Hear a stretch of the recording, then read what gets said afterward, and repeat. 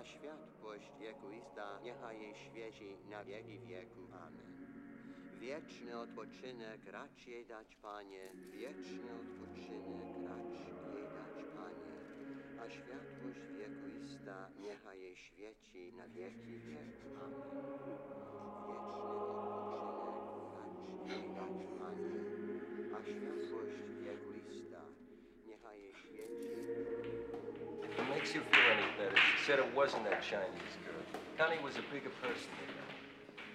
She knew, Stanley. She knew what was going to happen. You should have listened to her once in a while. You were talking to Connie behind my back, Lou? Yeah, I was talking to Connie behind your back. I know Connie even longer than you. Why shouldn't I talk to her if I want to? You know, you and I don't agree on anything anymore. That's your problem, Stanley. You're fighting the whole world all the time. I'm sick and tired of Vietnam as an excuse for everything you guys do. You act like everybody in World War II and Korea came home to a picnic. Well, it wasn't. We lost 50,000 men in Korea, too. We came back and nobody gave a shit either, but we fit it in. Why can't you fit in? What is it that's so different? I don't know what you're talking about anymore. You know what I'm talking about.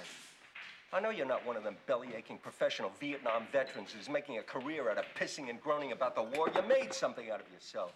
But you're still acting like you're on a fucking crusade, Stanley. You think you got the right to trample over anything and everything. We got an arrangement. A treaty with these Chinese. And however tarnished it is, it works. Life is arrangement, Stanley. Life is getting along. That's why this neighborhood is what it is. That's why 8 million people every day in this city can function. Lou, I don't want to argue with you anymore, all right? Honest, I don't. Take it easy. You need anything, you call me, you hear? You want a bed, there's always a bed at my place. You know, your arrangement is what killed Connie, Lou.